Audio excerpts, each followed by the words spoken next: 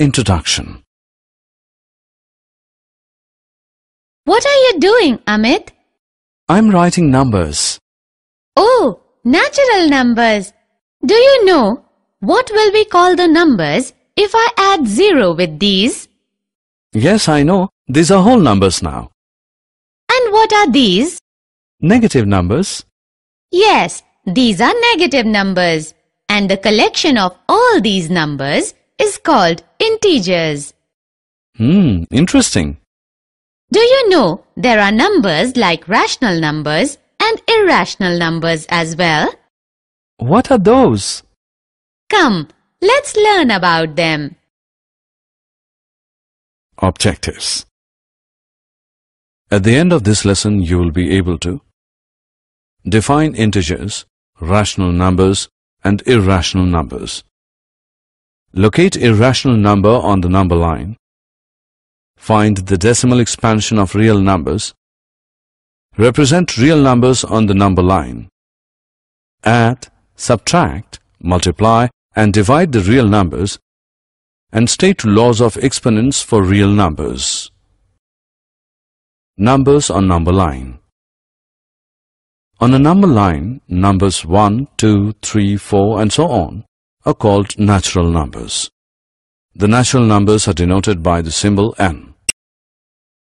If we include the number 0 with the natural number, then the numbers are called whole numbers. The whole numbers are denoted by the symbol w. All these numbers together with these negative numbers are called integers. The integers are denoted by symbol z. Rational numbers. Now if we see between the numbers 0 and 1 or 1 and 2, we will see numbers like 1 by 4, 3 by 4 and so on. The collection of these numbers is called rational numbers. Rational numbers are denoted by the symbol q. Rational numbers are written in the form p by q, where p and q are integers and q is not equal to 0. Is 2 a rational number? Yes, 2 is a rational number because it can be written in a form p by q, and here q is 1, which is not equal to 0. In the same way, 10 minus 25, etc. are also rational numbers. Therefore, we can say that the rational numbers include natural numbers, whole numbers, and integers. Example. Let's now learn how to find rational numbers between the two given numbers. The given numbers here are 1 and 2. Say 1 is r and 2 is s. To find the rational numbers between r and s, we have to add r and s and divide the sum by 2. So we get 1 plus 2 is equal to 3 by 2. Therefore, the rational number between 1 and 2 is 3 by 2. Similarly, the rational number between 1 and 3 by 2 is 5 by 4. Irrational numbers. You must be wondering if there are such numbers which are not in the form of p by q. Yes, there are numbers which cannot be written in the form p by q. Those numbers are called irrational numbers. For example, square root 2, square root 3, square root 7, 0.10, 1110, 1110, 11110, so on, pi and so on. If we collect all the rational numbers and irrational numbers and put them in a bag, then there will be no number left on the number line. And we call this collection as real numbers. Therefore, a real number is either rational or irrational. Irrational numbers on number line 1. Now we will learn to locate irrational number on a number line. Let us see where square root 2 is located on a number line. For this, we will firstly consider a unit square OABC with each side 1 unit in length. Now by using the Pythagoras theorem, OB square is equal to 1 square plus 1 square, or OB is equal to square root of 1 square plus 1 square, which is equal to square root of 2. To represent square root 2 on the number line, we will transfer the square onto the number line, making sure that the vertex O coincides with 0. Now, by using the compass with center O and radius OB, we will draw an arc intersecting the number line. Name this point as P. The point P corresponds to square root of 2 on the number line. Irrational numbers on number line 2. Similarly, to locate square root of 3 on the number line, we will construct BD of unit length perpendicular to OB. Then, by Pythagoras theorem, OD is equal to square root of under root 2 square plus 1 square, which is equal to square root of 3. Now, by using the compass with center O and radius OD, we will draw an arc intersecting the number line at point Q. The point Q corresponds to square root of 3 on the number line. Decimal expansion of real numbers. We have learnt about the real numbers. Now we will look at the decimal expansion of real numbers. By this expansion, we can distinguish between rationals and irrationals. Let us first take rational numbers. We will find the decimal expansion of these three numbers. Here we can see that on decimal expansion, the 10 by 3. Here we can see that on decimal expansion of 10 by 3, we get remainders 1, 1, 1, 1, 1. Similarly, the decimal expansion of 7 by 8 gives remainders 6, 4, 0. And remainder of 1 by 7 is 3, 2, 6, 4, 5, 1. Decimal expansion of real numbers too. Did you notice something here in all these examples?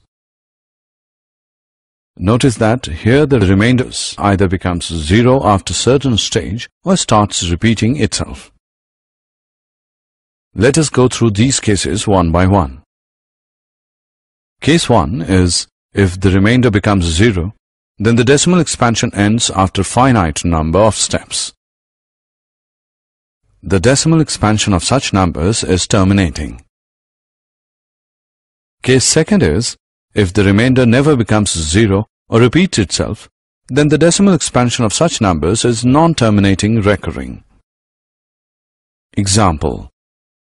Let us now have a look at one example. 1 by 3 is a rational number. The decimal expansion of 1 by 3 is 0.3, 3, 3, 3, and so on. And we can see that 3 is repeating here. We write it as 0.3 bar. Let's take another example. Decimal expansion of 1 by 7 is 0.142857, 1428557, and so on. Here 1428557 is repeating. So we can write it as 0.142857 bar. Hence, if a number is rational, then its decimal expansion can either be terminating or non-terminating recurring. In other words, if the decimal expansion of any number is terminating or non-terminating recurring, then the number is rational number. And what do we call the numbers whose decimal expansion is non-terminating, non-recurring? Those numbers are irrational numbers. For example, square root of 2, pi, etc. Representation of real number on number line. We now know that every real number has a decimal expansion. That decimal expansion helps us to locate it on a number line. Let us locate 2.665 on a number line. We know that it lies somewhere between 2 and 3. Imagine to divide it into 10 equal parts. For clear view of numbers, now the first part represents 2.1 and the second part is 2.2 and so on. Here 2.66 lies between 2.6 and 2.7. Now focus on the portion between 2.6 and 2.7. Divide this again into 10 equal parts. The first part represents 2.61, the next 2.62, and so on. Again, 2.665 lies between 2.66 and 2.67. Let us focus on this portion of line and imagine dividing the portion into 10 equal parts. The first part represents 2.661, the second part represents 2.662, and so on. 2.665 is the fifth mark in these subdivisions. This process of visualization of representation of numbers on number line is called process of successive magnification. Operations on real numbers. Can you tell what do we get if we add, subtract, multiply, or divide two rational numbers? We will get a rational number. But if we add, subtract, multiply, or divide the irrational numbers, the number we get is not always irrational. Now think, what do we get if we add or multiply a rational number with irrational number? The answer we get is an irrational number. Let us go through some examples now. Examples. Let's add 2 square root 2 plus 5 square root 3 and square root 2 minus 3 square root 3. We can write it in this way also. Hence, the answer we get is 3 square root 2 plus 2 square root 3. Let's now divide 8 square root 15 by 2 square root 3. We will write it in this way. We can write 8 square root of 15 as the product of 8 square root of the 3 and the square root of 5.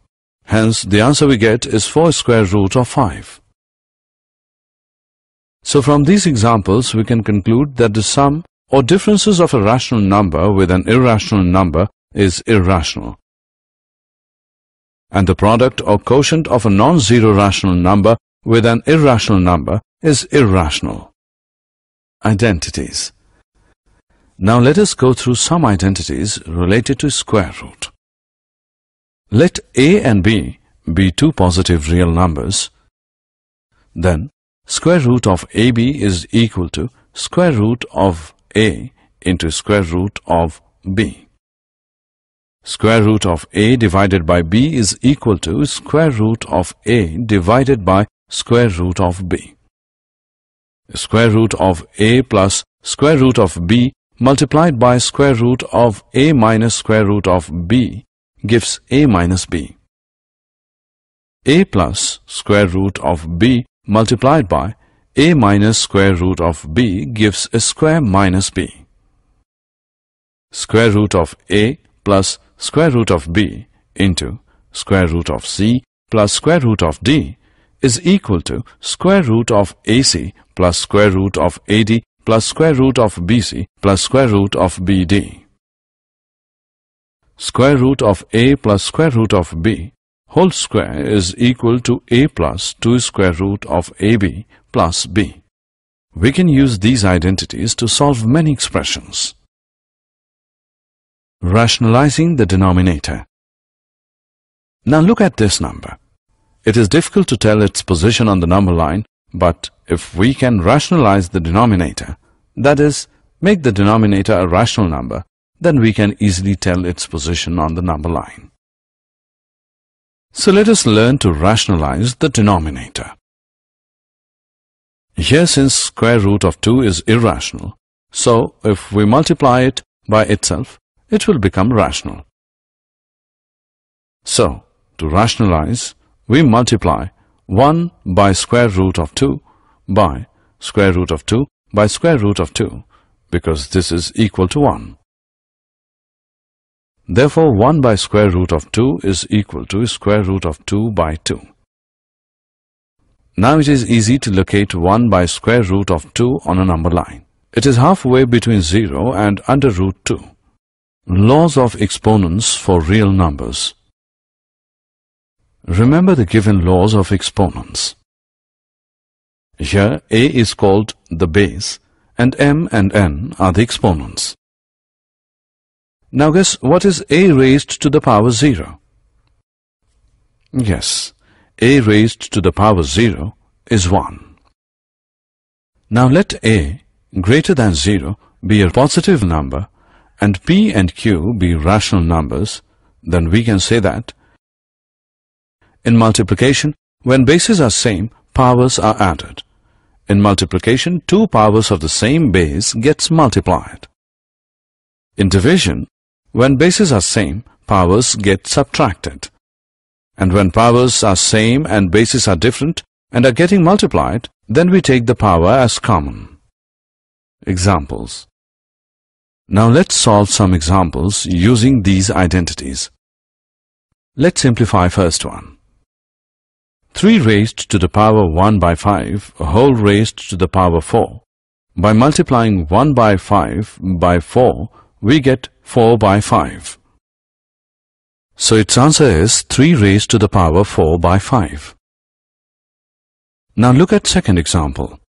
13 raised to the power 1 by 5 multiplied by 17 raised to the power 1 by 5 is equal to 13 multiplied by 17 whole raised to the power 1 by 5, which is equal to 221 raised to the power 1 by 5.